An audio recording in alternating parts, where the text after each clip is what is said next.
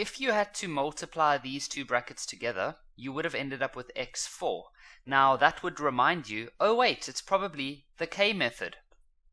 So what we do is we look for anything that's repeating. There it is, and there it is. So we then say let x squared minus 5x equal to k, and so we replace everything, or that part, with k. See what I did? I just replaced it with k. I didn't change any brackets or anything like that. I'm now going to say 9k plus 20 equals to negative k squared. I'm going to bring the k squared over to the left, like that.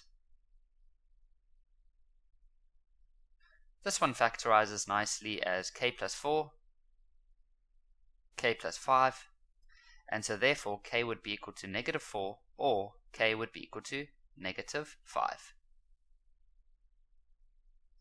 Now remember, that's not the answer. What we now do is we come back to here and we say if k equals negative 4, then we plug that over here. So we'll say x squared minus 5x equals to negative 4, then x squared minus 5x plus 4, and then you can make your double brackets and you can say x plus 4 and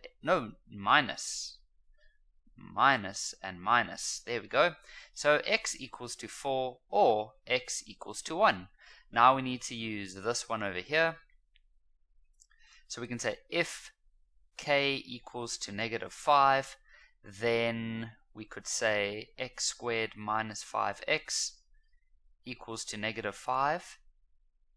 And so x squared minus 5x plus 5 equals 0. Now this one, I don't know how nicely this one will factorize, so I would use the quadratic formula here.